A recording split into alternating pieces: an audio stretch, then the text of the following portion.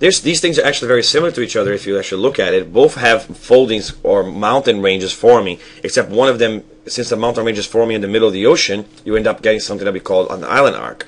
Both of them have thrust faults and volcanic fissures, fed by magma chambers, which are basically formed by the melting plate, which rises through magma plumes, melting the crust in between to form those magma chambers. And by the way, the thing that I forgot to mention is because these plates are involving the ocean, the plate is going to be moist and therefore easier to melt, and that's why they form magma very, very easy as they subduct underneath the other one. Notice both have trenches because they both have subduction zones involving the oceans. Now, of course, this trench on the bottom is going to be much deeper than the trench on the top because you already were very deep, since you're talking about the middle of the abyssal plain that's colliding here, two pieces of oceanic crust hitting against each other. And so that trench is going to be even deeper than the other ones, which is why near Japan you get places like the Marianas Trench, which is going to be a collision between two very deep oceanic basins, and you're going to create a very deep trench. And of course, we talked about both of them creating earthquakes as well. Now, a very similar type of thing, but will happen when continents hit other continents. So at first, you might have something that looks like a continent versus ocean collision, but if there's a continent in that oceanic plate, in other words, if at the back of that oceanic crust you have a continent there, then once this oceanic crust subducts completely, what's going to end up happening is what happens here. And the continent will basically hit each other, and you're going to make a massive collision between continental blocks. And you're going to get the folding of both of them, and you're going to have these very, very, very steep mountains forming in both sides. So, and then they will compete against each other to see which one is going to subduct underneath. Probably the one that was already subducting as the subduction zone of the oceanic crust that was ahead of it. But the continental crust will basically merge with the other one.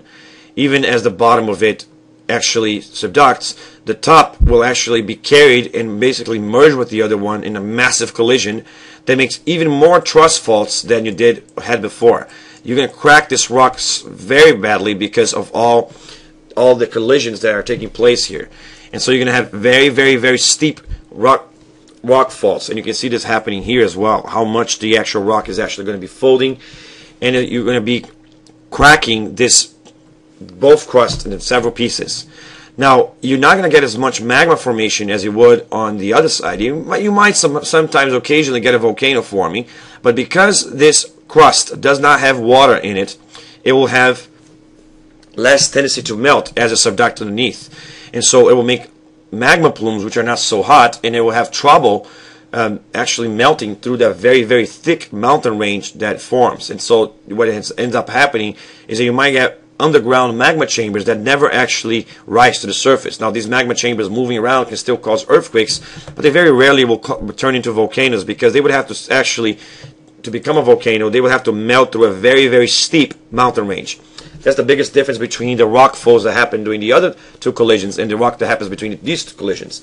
First of all, you form two folds, one on each continental crust that's colliding, and these folds will tend to be steeper than the other ones. So you found a parallel line of mountain ranges in between, and those both will be very steep, which now basically does not allow the volcanism to reach the top, and usually the magma plume is not as hot because you don't have a moistened up subducting plate because there's no water involved here anymore. But you're still going to have very massive earthquakes because of both the earthquakes that happen in the actual line that's colliding, so both the earthquakes that happen because of the friction between the plates, so the deep earthquakes, and the earthquakes that happen when each one of these thrust faults actually happens. In other words, when a rock actually cracks and bends back to normal after thousands of years of being folded, like you see here in the bottom. Now, sometimes you will get some melting of the plates in between the actual zones, and sometimes you will have in between the actual plates the remnants of oceanic crust in between.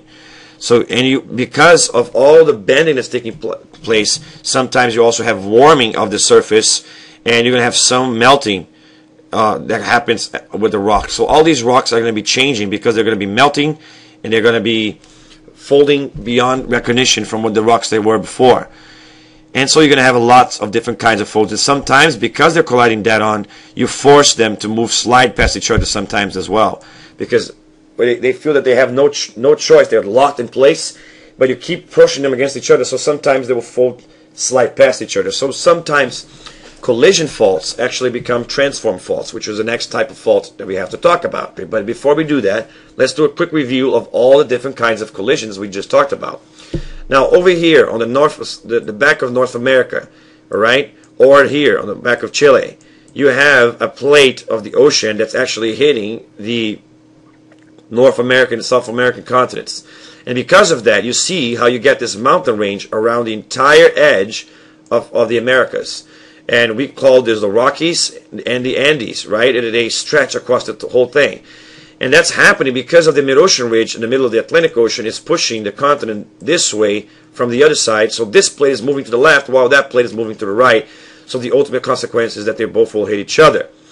And here's you have the example of that. You have the Peru-Chile trench, which formed when the Nazca plate, which is the plate down here, that plate right there, is, which by the way, there's another divergence zone happening here, and then that's why, and then you have the divergence zone coming from the Atlantic over there. So that means these plates are moving against each other, and you're going to have the plate coming this way and the plate coming that way, hitting each other, forming a trench, and a mountain in between, which is the Andes. And you have volcanoes and earthquakes and everything we talked about happening because of this.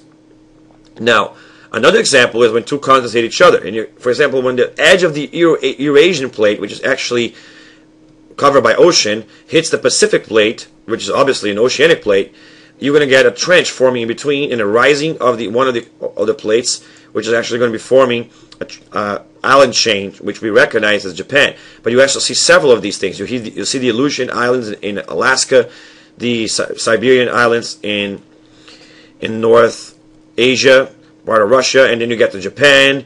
And then if you keep going down, you're going to hit the Philippines, and eventually you're going to hit New Zealand.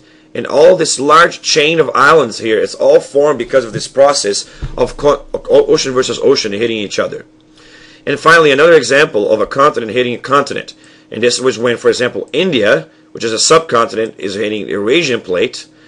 You basically are having a collision between two plates. You're going to have those very bad thrust faults we talked about, severe folding of the rocks, and two lines of mountain ranges next to each other, which are very steep, which we call the Himalayas.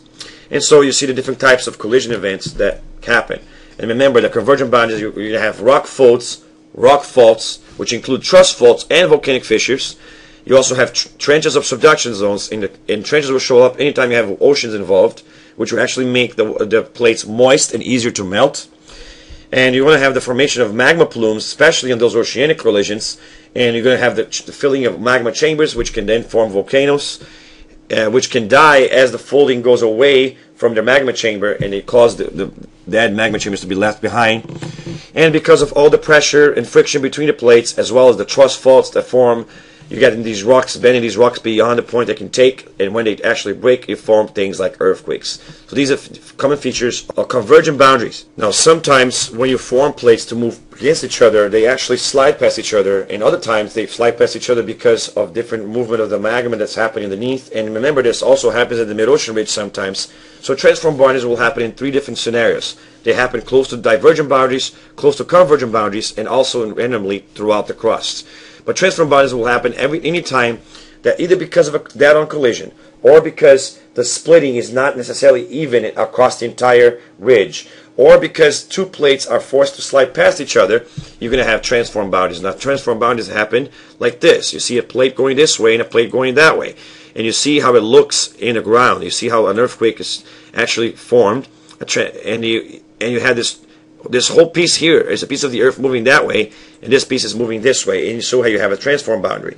Now, the most common feature of a transform boundary is this large fault line in between the plates. So you're going to have one plate moving one way, with one plate moving the other.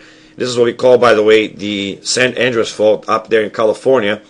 And this is an example of a transform boundary that's happening because this plate is actually sliding past in this kind of motion, while this plate is sliding past in this kind of motion. So they're kind of actually going against each other, but since they're locked in place, they were forced to kind of slide past each other. And that's an example of this. And then you're going to get something that's called a strike and slip fault. Strike and slip fault is the type of fault line that happens typically in these types of boundaries, where the rock basically is forced to slip past each other and crack and form these patterns that you see in thing here. But remember, this will be common both in convergent boundaries when the boundaries can't really go against each other anymore, so they're forced to slide past each other, or in places of the world when the boundaries are plates are moving against each other but not directly towards each other, or near oceanic ridges. Look here, for example, that oceanic ridge thing we talked about. This piece of the lithosphere here is going to be originally they were all together, but you can see how one piece was forced to move that way more than this piece moved that way, and so you have basically you have differential growth of the boundary, right? Because the divergence zone of the magma is here on this particular plate, but on that plate the divergence zone of magma is there, and so you have a differentiation because you're having a transform boundary happen at the same time. So you see the fracture zones are not necessarily aligned, and you see that the ridge is not necessarily aligned, and this is happening because one plate is moving to the side more than the other, and you have a transform boundary happening. And this is actually sometimes will cause the ridge to separate, and basically this will cause that piece of continent that's sitting over here and that piece of continent that's sitting over here to travel more than this piece of continent that's here or this piece of continent that's here. So the same kind of transform scenario will show up in the continent as well. Transform boundaries are also known for their large earthquakes because as rocks slide past each other and they cause friction in between them, sometimes the rocks get caught and they're forced to bend instead of move, and so as they bend too much and eventually they have to crack and buckle, as they return back to their normal shape after they crack and slip, that releases a massive earthquake as well. So transform boundaries are also known for their earthquakes. In this picture we're actually putting them all together so you can see how they look like and see all the boundaries in one. So you see when two oceanic plates hitting each other in this corner here, and you're going to see the island arc forming, volcanic mountains, the trench between ocean and ocean. That's an ocean versus ocean collision. Here you have a divergent boundary happening in the middle of the ocean, and you can see how this piece over there moved more than this piece over here, so you have basically a transform boundary happen there, so there you have a transform boundary right in between here. You also have ocean versus continent collision happening right here, and you see how this oceanic crust is subducting underneath. You have the thrust fault happening here. You have the rising and causing of the volcanic mountains and things like that happening over there. You also see over here another transform boundary because maybe this piece of the continent cracked, and you also have one piece moving sliding past this way and a piece moving past that way, so you have a continental rift zone forming here because of a transform boundary, and eventually you're going to have this magma becoming a new rift in the continent that's happening there. And so because of a transform boundary, you're actually causing the continent to rift, and you have a new forming rift which eventually will look the same way that the rift zone will look. So I like this picture because it's actually putting them all together, and you can see several boundaries happening. Now one more thing you see here is the formation of a hot spot. Now you notice that this is a piece of lava that's seeping through, but it's not seeping through the entire crust. You don't see another divergence zone happening. This is just one seamount that's rising above the sea level, causing a shield volcano or a hot spot. We didn't talk about that yet, and we'll do that in a short video after this one. But before we do that, let's do a quick review of the plates that we talked about before, and notice these boundaries all around the world. Notice, for example, that over here you have a divergent boundary, and that's because of that mid-ocean ridge. So that mid-ocean ridge around the entire thing is going to cross this divergent boundary. Now remember that this divergent boundary, because of the other boundaries which are interacting, maybe this piece is moving more than another piece, and that's going to cause actual transform boundaries also. And so along the entire thing, you're going to have transform boundaries which separate the fracture zones and create those things. So this is very common along the entire edge. And you have the same thing happen here on another divergent boundary, making the Indian larger. You have another one up here, and so forth. And you have another one up here in the plate, and in between the Antarctic plate and the Pacific plate. So the Pacific Ocean is growing a little bit.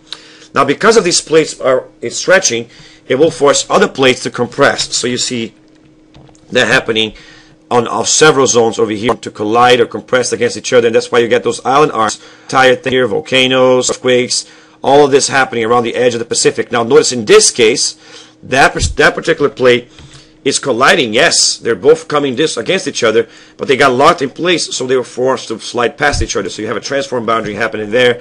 The same thing happened here, and you have another one of those convergent boundaries up here between the Indian plate and the Eurasian plate, and that's what we call a continent versus continent collision, and so forth. So you see the different boundaries around the world, and now it makes sense to you. You can see visually what they look like that we talked about before. Now, why do these plates move? What is causing these plates to move? All right, so let's talk about that on the next video.